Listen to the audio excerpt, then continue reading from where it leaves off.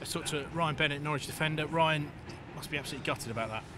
Yeah, it's obviously hard to take. I mean, we dominated large parts of the game, but unfortunately, obviously for us, the result didn't end well. Obviously on penalties is always a bit disappointing as well, but we should have seen the game out. We didn't do that, so we can just concentrate on the league now, and that's what we need to do. So we need to get back to the basics, get back to the training field, and we'll make sure we get promoted this year.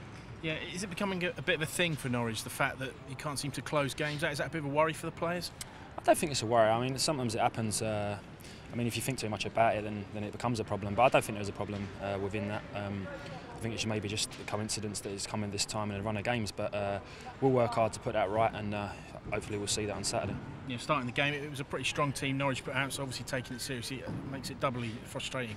Yeah, I think we always take this cup seriously. I mean, you can see by the team we put out. I mean, that was sort of the strongest team we could put out, and I thought we did dominate for large parts of the game. But as I said, unfortunately, it didn't work out well for us. Bit of a change for you.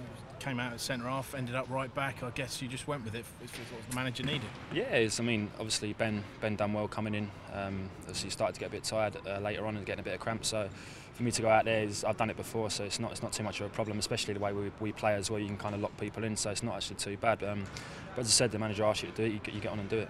Positives from the game. Louis Thompson caught the eye for a lot of Norwich fans. Yeah, he's a good player, man. He said he's been involved as well, like, of late, and I think he's just starting to show what we all knew.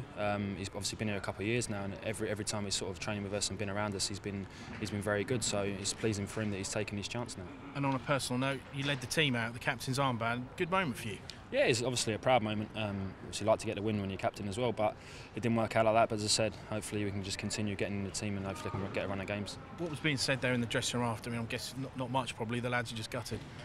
No, he said it's just disappointment, and like you said earlier, it's the thing of sort of letting the game go. I mean, we was winning the game twice, so for us to let that go is even more disappointing. Do you know what I mean? And for them, obviously jubilation at the end. But we need to work on that, and we will, and we'll put it right, and hopefully we'll go on Saturday and prove that. And we can perhaps compare it to Newcastle. You know, coming here like a big club, a decent crowd tonight as well. You give them half a chance, the crowd will get behind them.